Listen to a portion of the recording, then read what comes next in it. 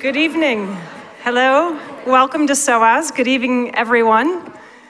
Thank you all for joining us for this very special SOAS Centenary Lecture.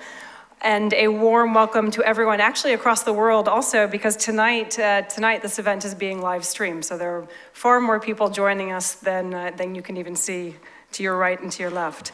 I am Leslie Vinjamori. I'm director of the Center on Conflict, Rights and Justice here at SOAS in the Politics Department. And it is really, and I sincerely mean this, it's a true honor for me to be welcoming the renowned human rights lawyer, Hina Jilani, for this special centenary lecture.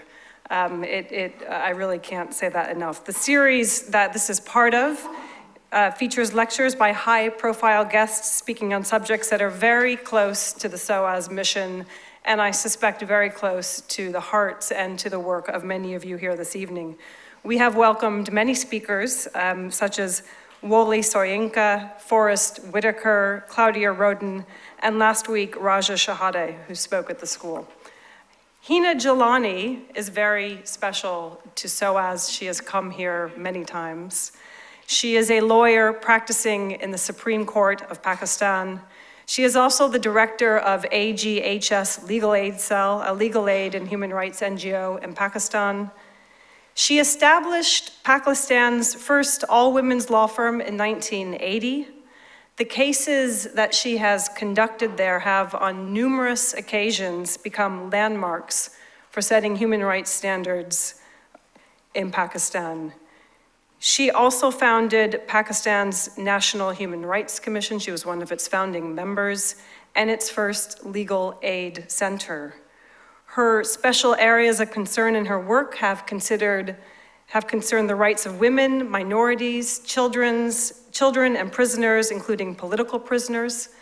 And her activity in these areas include legal aid, advocacy for rights, proposing and preparing legislative drafts for law reform, designing and conducting projects for the protection, promotion, and implementation of human rights of disadvantaged groups and their social, economic, and political development.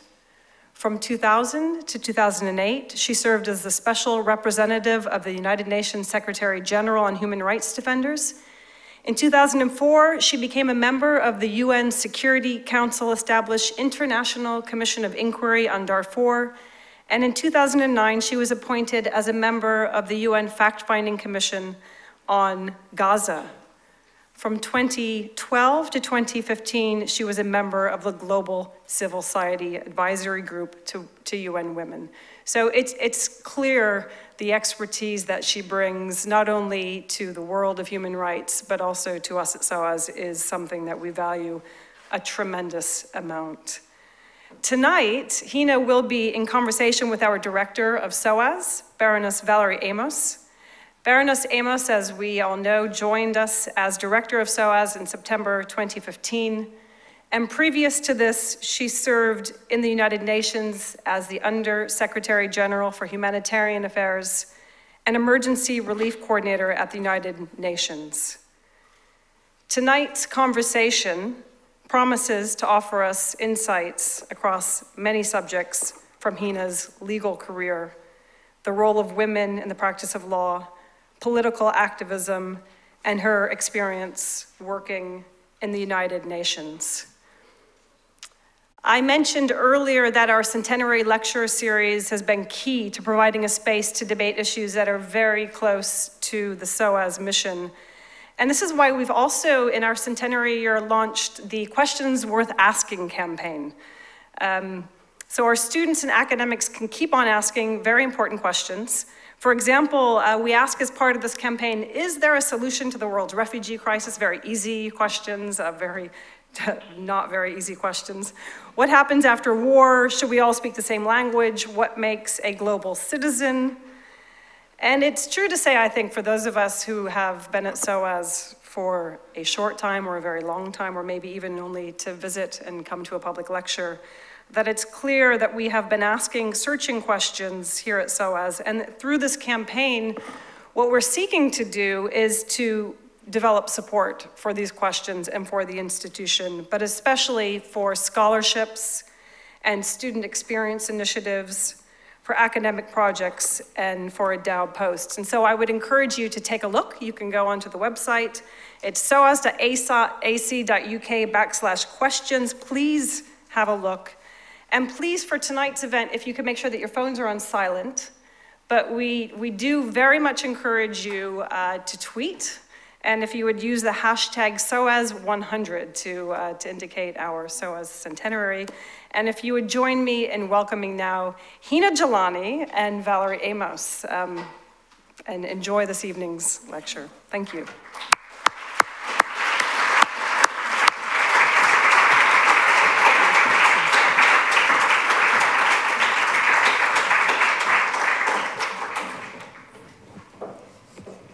Leslie, thank you so much, and Hina, it is an absolute pleasure to welcome you it's to lovely SOAS. to be here. Thank you. And I know that you have been with us many, many times, but I think we're at that place and time in the world when we really feel that it's important to revisit all of these issues around human rights. And you've had the most tremendous experience. Your CV, which was just outlined, speaks for itself. But I know that one of the things you care absolutely passionately about is the role of human rights defenders. And you've had many, many firsts, but I know that you're particularly proud that you were the first UN Special Representative for Human Rights Defenders, something that you did for 8 years. And in an interview, you said, and I quote, about human rights defenders, they contribute to poverty alleviation, humanitarian assistance, post-conflict reconstruction, and to improving individual indicators of development, such as access to healthcare and adult literacy, among many other activities. Why do you think that human rights defenders are so very important? Look, I think the world now has spent decades to create human rights standards and to create also bodies globally that deal with the promotion and protection of human rights. But most people forget that human rights cannot be visible and cannot be implemented and protected if there are not those who are willing to put themselves at risk in very, very difficult circumstances and promote human rights and undertake activities for the promotion and protection of human rights. The world over, it is these people who are largely at risk, and that risk can never be mitigated unless and until the right to defend human rights is recognized as implied in all human rights instruments. This right to defend human rights is an independent right in itself, and it is the legal obligation under all international human rights instruments, not just a right, but also an obligation, not just for the state, but also for civil society actors to defend human rights. So in any action against them that obstructs in any manner their activities is a very serious violation of human rights. But at the same time, it's not just a violation of human rights. See, these are human beings. These are people who are working in very difficult circumstances. Human rights defenders today, just for the action to promote and protect human rights, are being killed, are being disappeared, put under arbitrary detention. Their work is being vilified. Many times, if they are, their freedom of association is being curbed. And I think if today there is still a commitment towards human rights, you can imagine how valuable their work is. It is because of these defenders that we still recognize human rights as a universal value. Well, I'll come back in a moment to this idea of human rights as a universal value and where we are today, because I think many of us are very worried about the state of human rights around the world. But what do you think continues to motivate human rights defenders who face these significant challenges in carrying out that role? I think first of all, we must understand that these are ordinary people facing extraordinary circumstances. I think generally, in my opinion, the kind of interaction I've had with people who do the kind of work that I do, myself, I'm also a human rights defender. I think it's just, number one, they retain the capacity to be outraged when they see injustice, they see discrimination, and they see violence. We can't turn our face away. And I think that's the main reason why people indulge in very risky work, because they do feel that there's no option. And I think that's what I find everywhere in the world. Wherever I've seen human rights defenders who are at risk and I have been in touch with them, this is the first characteristic that you identify in those people. They had the option, but they didn't want to take that option. And when, for example, you're based in Lahore, you see what is happening, for example, here in the United Kingdom, where we had a commission looking at the idea of a Bill of Rights for the UK. We've had a long campaign against our Human Rights Act and actually getting rid of our Human Rights Act. There you are sitting in the middle of Pakistan with other human rights defenders, and you look at what is happening in Britain. What is your advice to us about the extent to which we have gone out to raise awareness about why our Human Rights Act is important and in the way that we seek to defend it? Look, I come from a country where the Constitution very clearly spells out fundamental freedoms and human rights, especially the right to human dignity. But not much is done in that context because we don't have organic law to support what the Constitution says. In Britain, yes, you have an organic law. I don't see the reason why this law should be in any way denigrated or its value should be denigrated. If anything, I think you need to improve it and make it stronger. I was just speaking to you just before we entered this room and told you about this International Commission of Jurists mission that we did, fact-finding, on several countries around the world on how counterterrorism is compliant with human rights norms and with the laws in the different countries.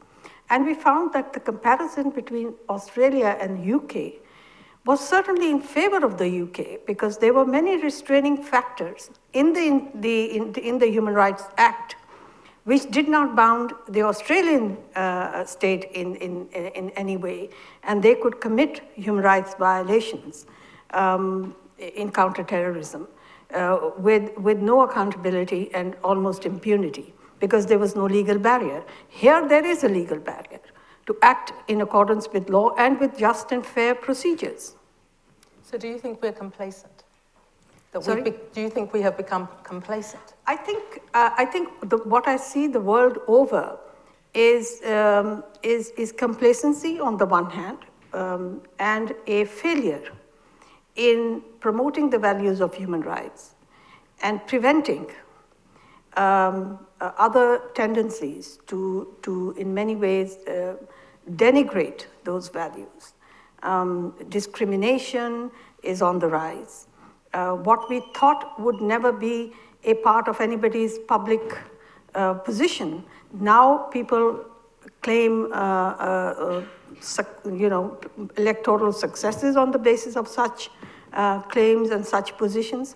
So I do believe that this is the time that human rights values are declining. And let me also say that they will not decline to the disadvantage of the elite. It will always be the poor, the marginalized, and the more vulnerable people who will suffer if human rights as values are not, do not remain as the standard to which everybody must rise, whether it is on the social level or on the level of the state. I think this is going to hurt people who are more vulnerable. I wanted to take you back, if I may. You come from a very activist family. Your father was imprisoned several times for challenging the military and religious authorities in Pakistan. You yourself have been arrested. You've received death threats. Your family have been threatened. What's given you the strength to carry on? I don't think it's strength, really, but it's more like resilience, let us say. I, like everybody else, I think there's no option. How would I benefit? I'm not sure that everybody else thinks that there's no option. Well, I think it's a conscious decision that you've made, and it's a difficult decision that you have made, because you were, on many occasions when you faced those threats, one of the options open to you was to leave Pakistan, and you didn't leave. You stayed. I can't leave Pakistan because that's my home, and my instinct is that if that's the place I want to live in, I want to make it easy for myself as well as for others. If that happens for others, that's fine. But it's for myself too that I work.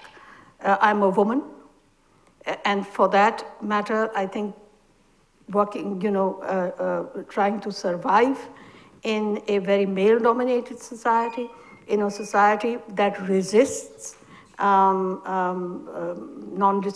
values of non-discrimination, values of tolerance.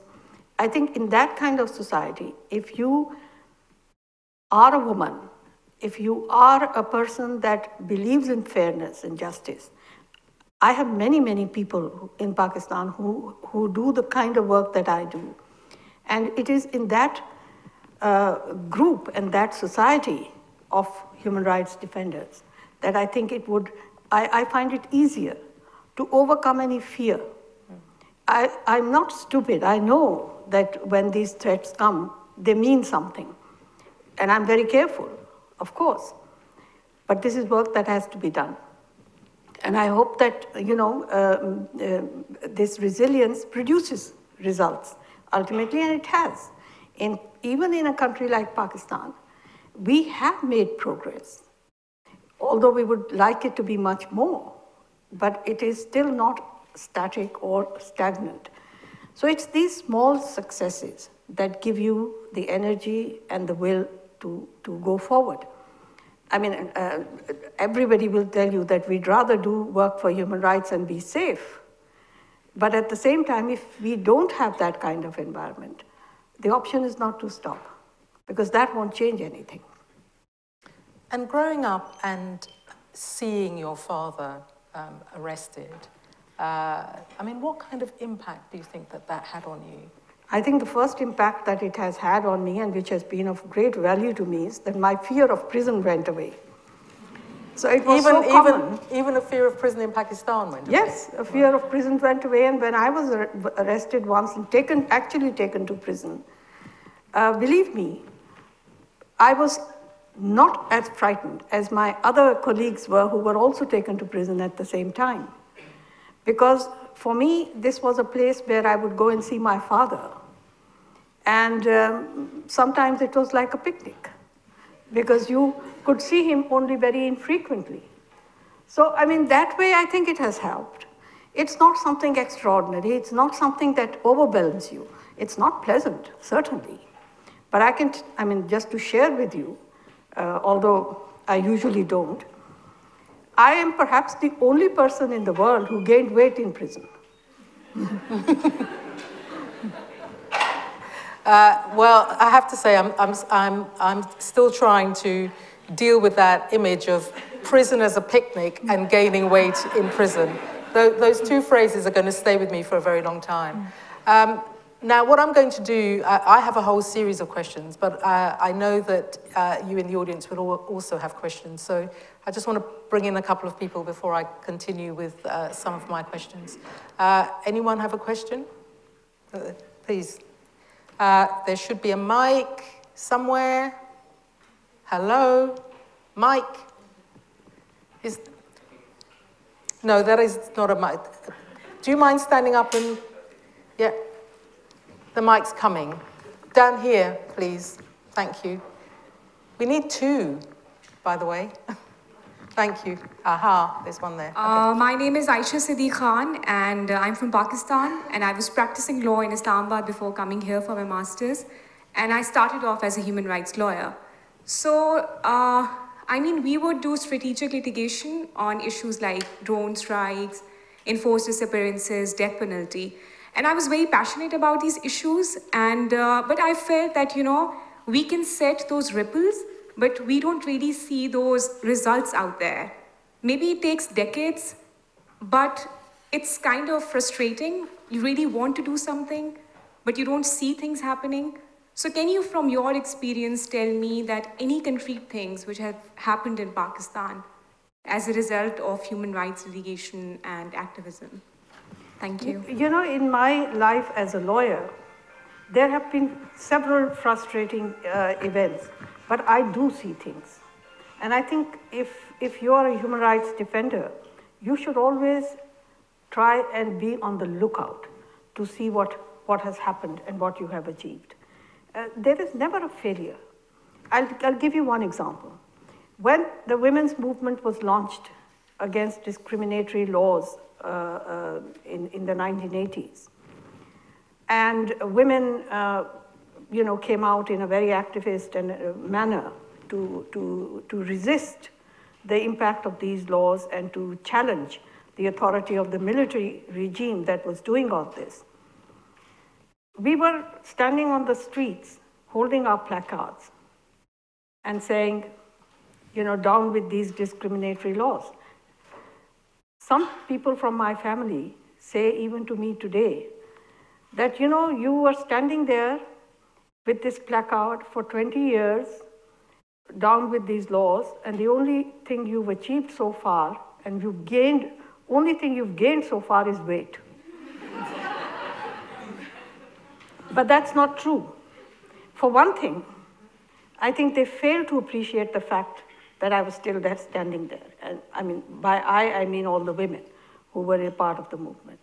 Secondly, please tell me, if you're too young to remember this, but the 80s decade was one of the worst in the life of Pakistan, and especially for women, minorities, and other marginalized communities.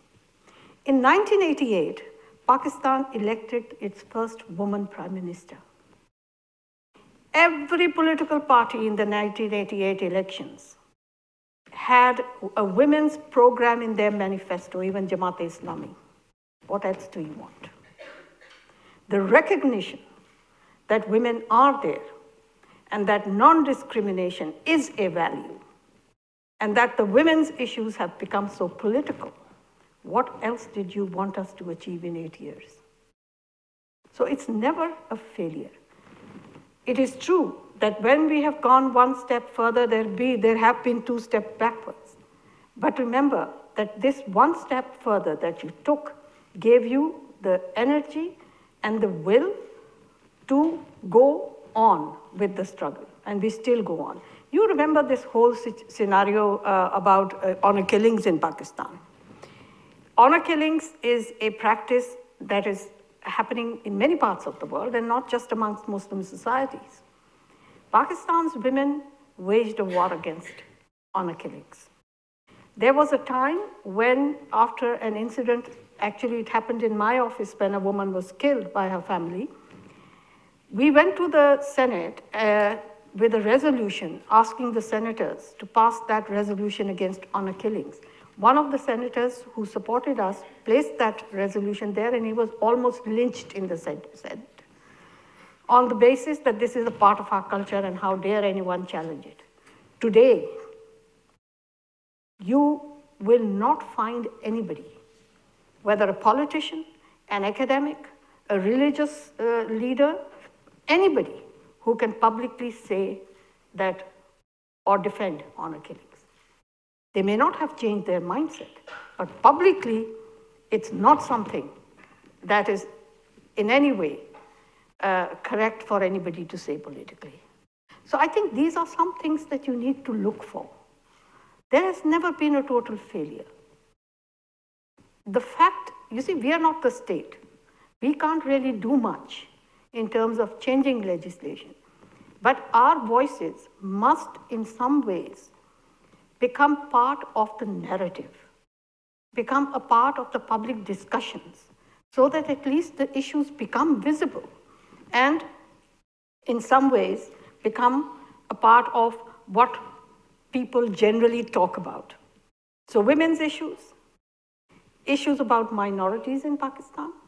You know, the day before yesterday was Holi, and it is for the first time that Pakistan's Prime Minister celebrated Holi with the Hindu community in Pakistan. This is just a gesture to give a message to those who were harassing minorities in Pakistan, killing them, driving them away. Pakistan's minority population, you know, over the years has declined, unfortunately, because non-Muslim citizens have decided to leave that country. And I'm glad that even though it's late in the day, at least the political element in our country has started to realize that this is not in the interest of the country itself, which is the major force that has driven a prime minister in that country to celebrate Holi, a Hindu festival, with that community. So I think these are some of the things that we must, as human rights defenders, keep looking for and drawing courage from such successes, that things do change. Change will not come overnight anywhere in the world. So one case in a court and one good judgment from a particular court, and I'm talking to you as a lawyer, will not change things overnight. But then there will be a time when the most prejudiced judges will find it difficult to, for instance, denigrate women publicly in a court of law by calling them, you know, these frustrating divorcees or frustrated divorcees. These are words that we've got in judgments. And things like women are the evildoers and they are the temptresses. Now nobody talks about it. So 20 years ago, it was quite frustrating to hear these. But these are things that do change. And I think I have confidence in the value of human rights and dignity of people and non-discrimination. And it's my confidence that counts, really. If I have confidence in changing things, I will go on. Whether there is a society that resists it, I don't care. This is something that I think we have to make them understand. I'm going to bring you in just a moment, but I wanted to just pick up on this point in relation to women and human rights, because you have been out there as a strong advocate, really challenging on these issues. And you talk about the fact that at a policy-making level, at a political level, no one is going to use these kinds of terms anymore. But at the same time, you need to raise the awareness of women of those rights. What kind of work has been done, and what do you see as some of the successes in relation to women themselves actually becoming, having a greater understanding of their rights and then moving on to campaign for them? I think initially we made a strategic mistake by talking only to women. So what I see today is very well aware young women in Pakistan.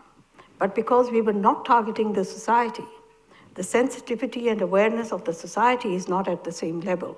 So we have women now more willing and you know, in some ways passionate about asserting their rights. The society is resisting, so there's friction. And this I have seen also in terms of the number of women who now leave the home and seek protection in shelters. That one of them I run in Lahore. So there is that friction. Women are aware now. They are asserting their rights. We have to target the society so that the communities and the society itself doesn't resist. And the best way of doing that, I think, is, you know, awareness is fine. But when there is a society that's so resistant, there has to be more authoritative means to bring about change. And that can be done only through the law. So even though law is not just the only thing that can bring about change, it is the first stepping stone and a tool in the hands of human rights defenders. Because if there is no law and there is no legal right which we can enforce, what do you do? I mean, I'm a lawyer and I give advice to women all the time in family law, which some years ago was very weak in Pakistan. I can't tell her, you know, sister, wait till we bring about change in people's mindsets. I have to find a way of helping her. So whatever you do, even we made bad laws work for us because we had no option. But that's the only authoritative tool that we can make work. So I think it's important that awareness is proportionate to also the authoritative means that you may have for allowing people the access to justice and also real effective remedies. Thank you. The gentleman here who's been waiting. Yeah.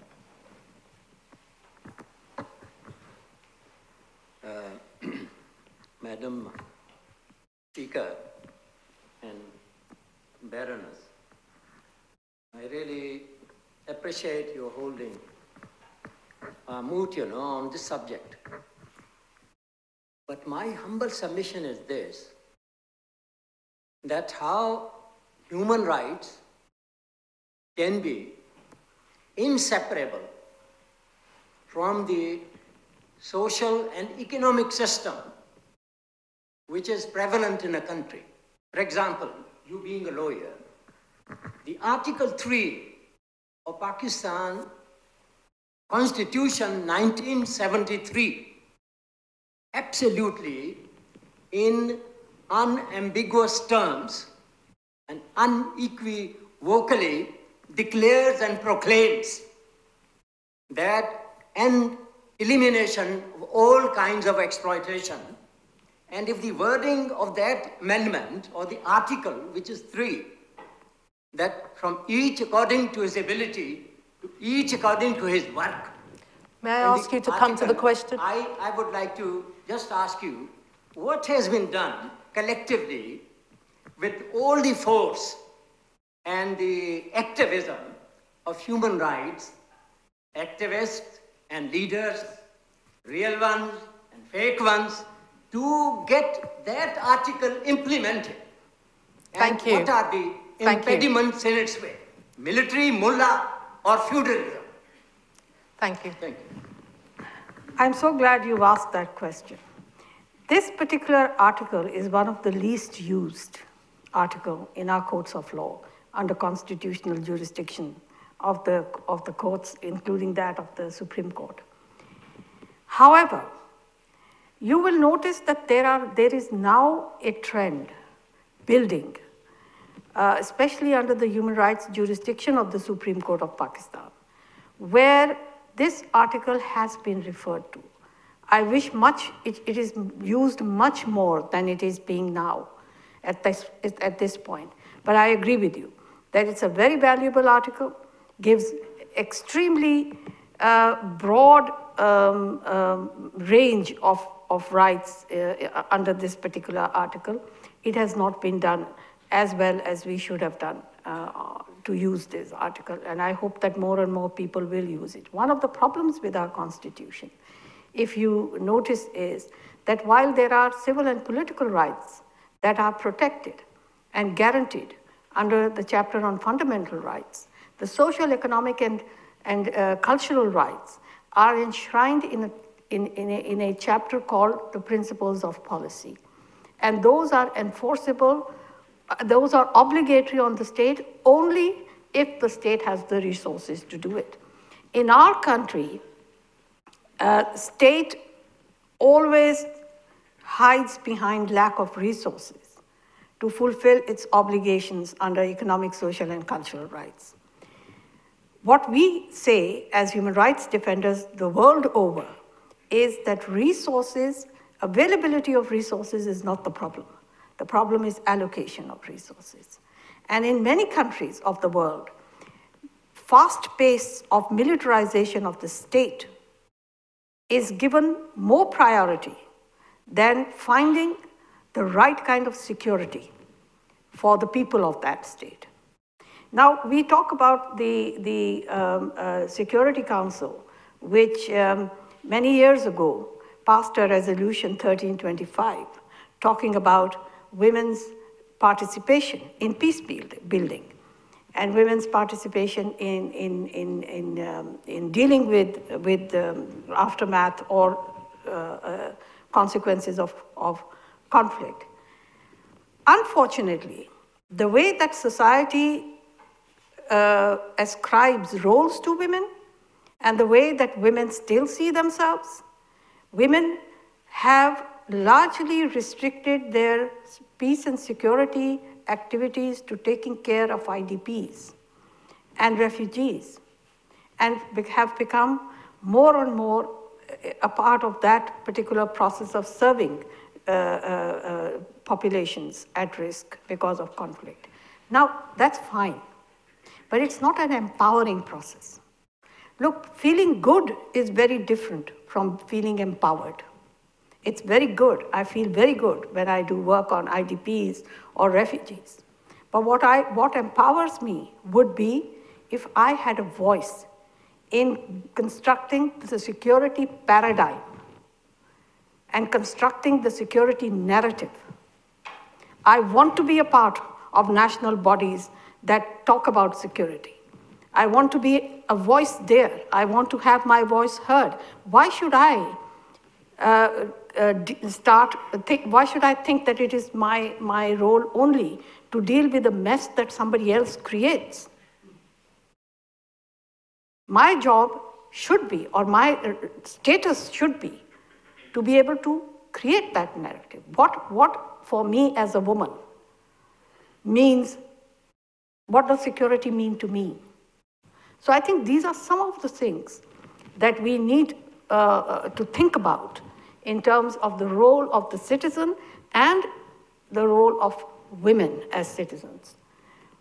Not just nationally, but also to create that narrative at the global level. I was at the Munich Security Council conference last month, and I was astounded and really horrified to hear almost every world leader speaking at that conference about raising defense expenditure, as opposed to looking after the population's needs in their own countries, but also the dire necessity of dealing with this mass movement of people that we are experiencing right now. They have securitized the whole refugee issue. So all you hear is what kind of a security threat refugees can be. And little attention is given to the fact that under international law, these are people who are not illegal. I'm talking about refugees. They have certain protections and they have certain rights, both over the host country and the country of origin. And this mass movement of people has to have some resolution.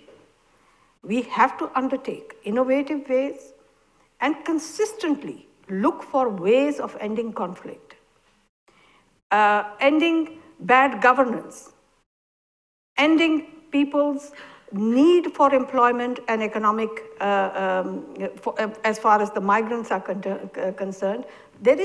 Every person in the world has the right to work. This is part of their human right.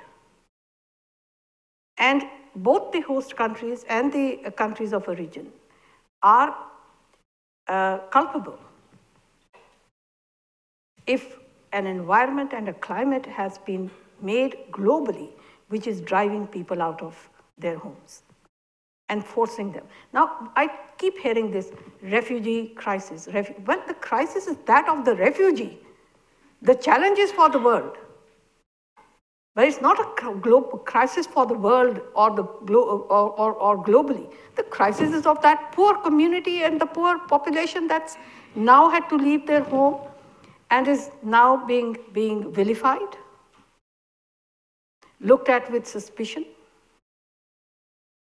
And all humanitarian responsibility is put aside. So I think these are some of the things that we have to look at from the point of view of the people who suffer. And when we were speaking about human rights values now being something that people are stepping back from, it is these people who will suffer if there is no prevention and preservation of the human rights value. If you fail to preserve it now, the opportunity will be lost. And then we have to work. What we did for 50 years will be behind. So let me take you to another part of that security agenda and that universal values agenda, which is around torture. You were recently elected president of the World Organization Against Torture. Congratulations. But many of us have been very worried about the noises that were coming out of the United States during the campaign for the presidency and since, that torture may be returning to the counterterrorism toolbox. You talked, I think in the interview immediately after you were elected president, about the need to convince people, not just condemn their point of view in relation to torture. I think many of us are worried that in the world that we're in, that convincing in a world where, you know, facts and evidence is not necessarily taken seriously, that we are on a very slippery slope.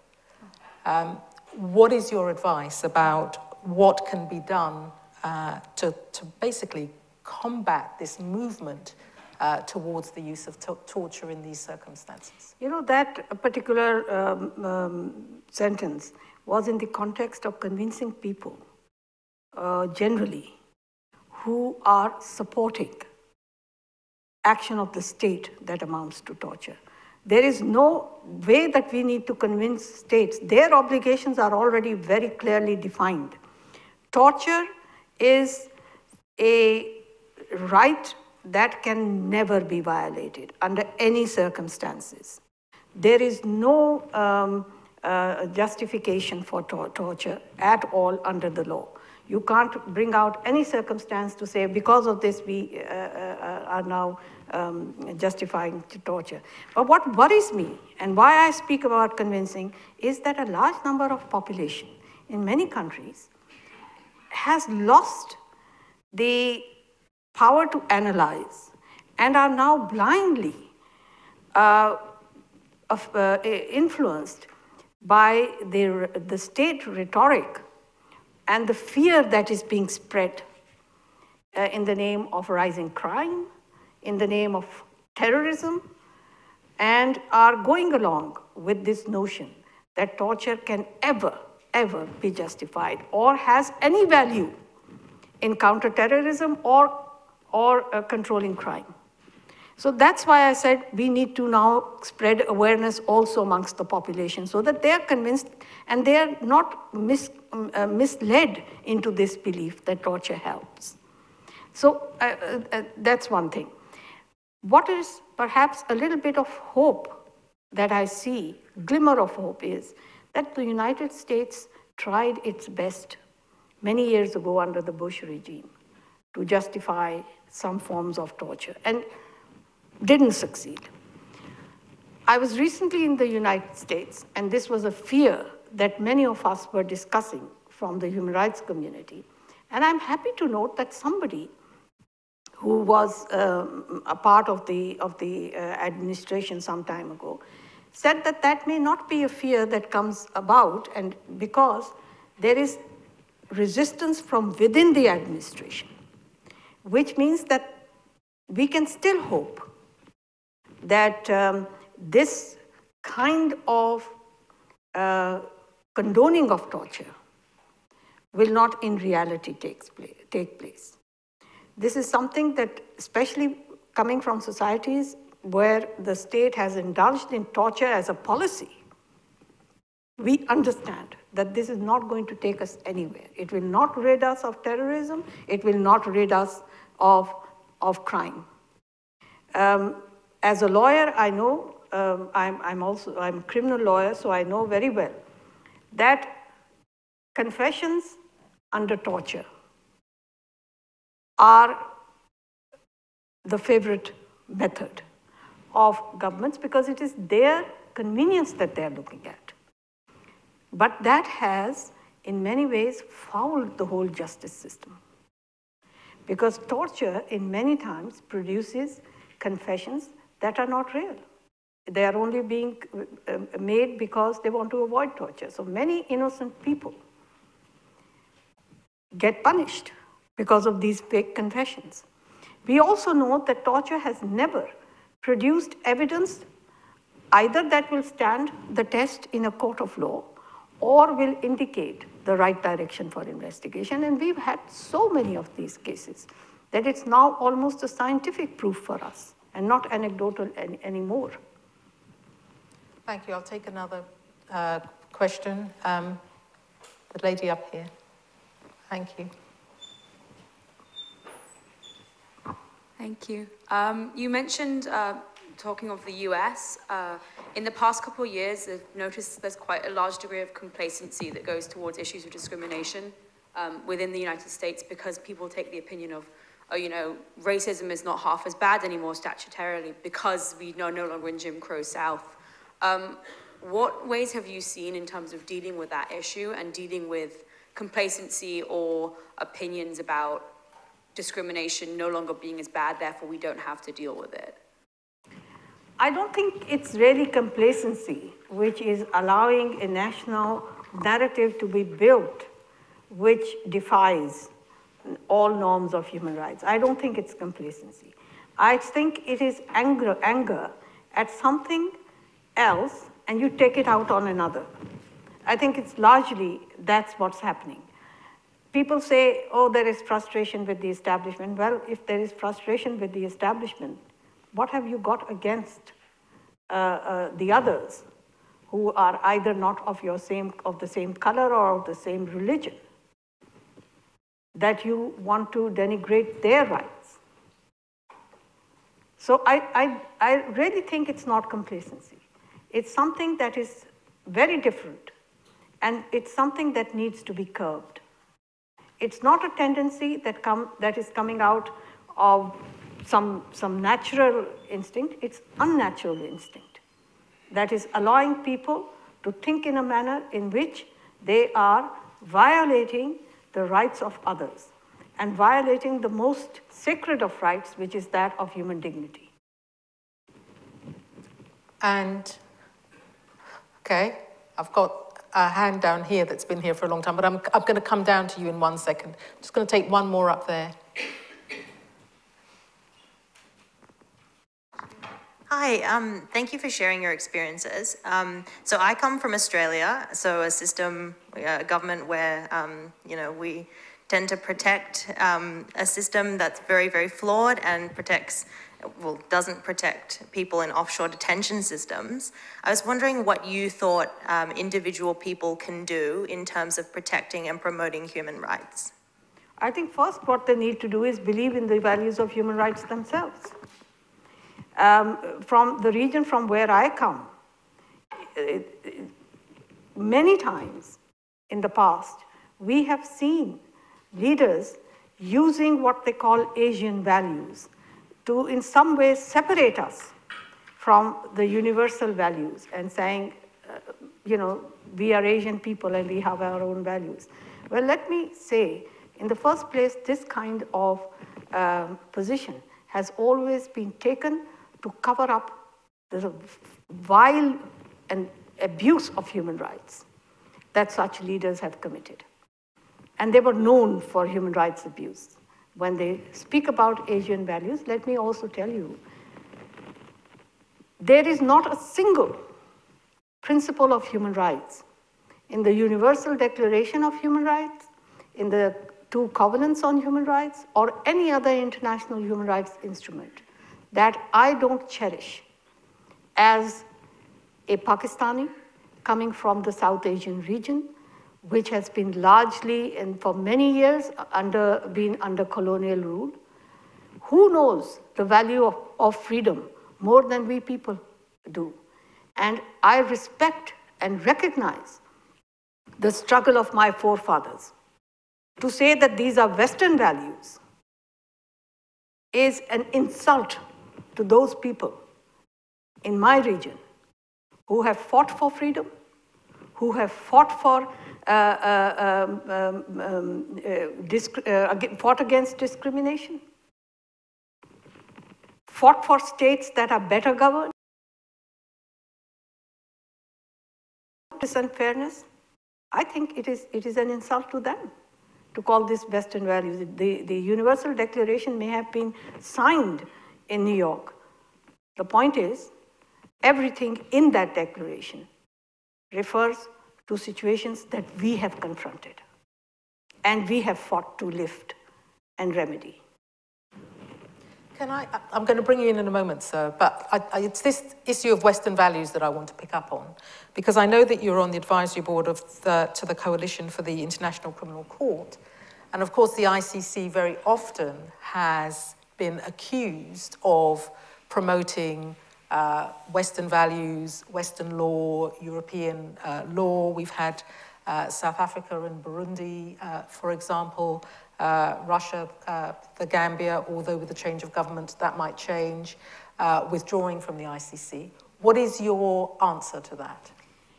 You know, I think instead of withdrawing from the ICC, these leaders should have taken a very strong stand to improve the ICC.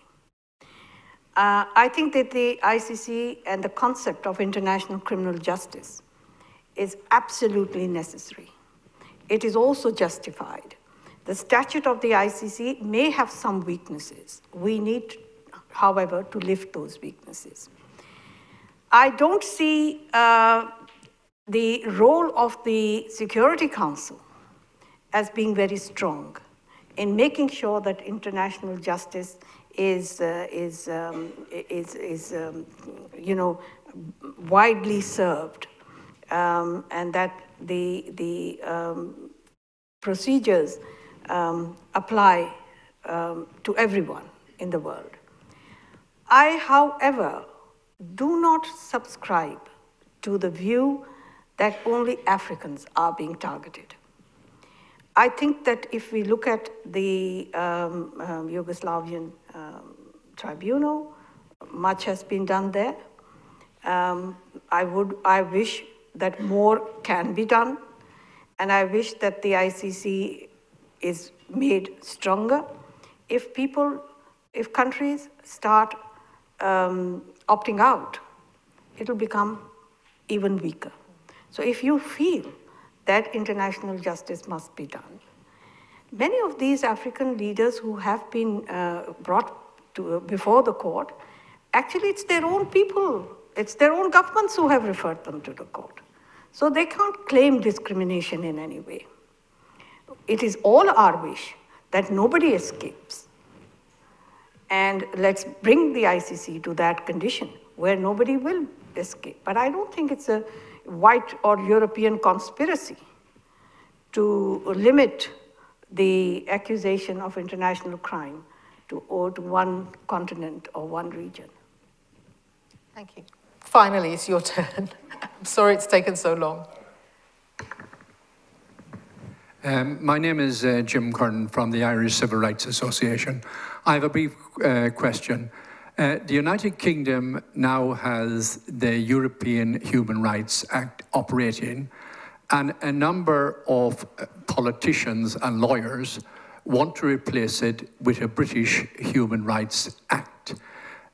We Irish have experienced discrimination in human rights and civil rights from London administrations since 1169.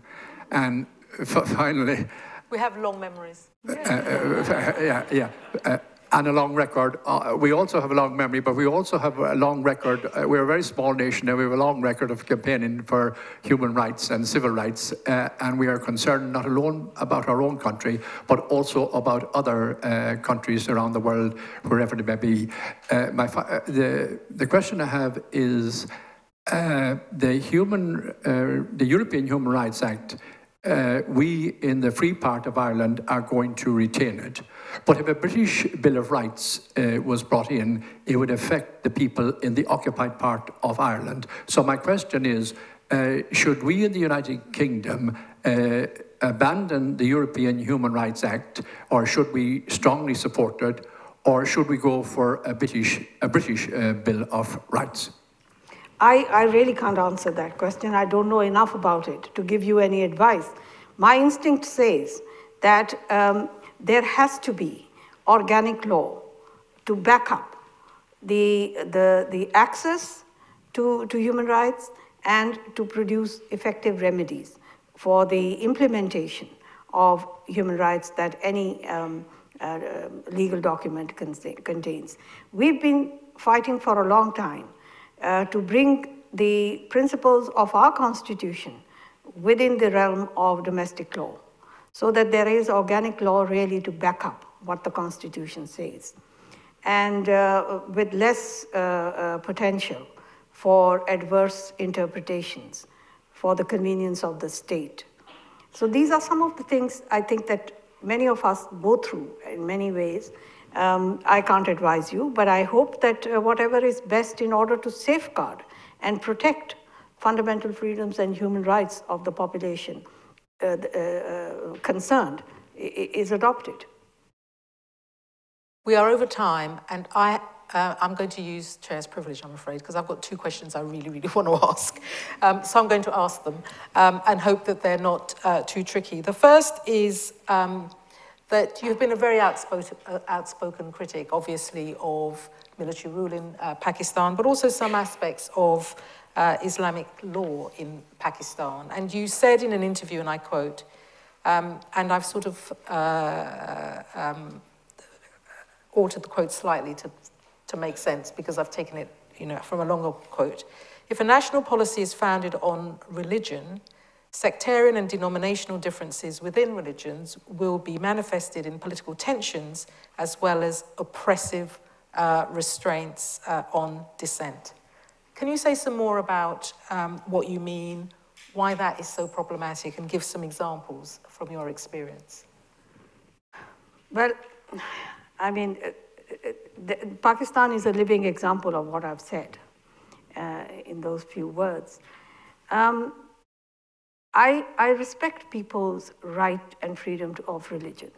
I respect people who want to construct their and conduct their way of life in accordance with their beliefs.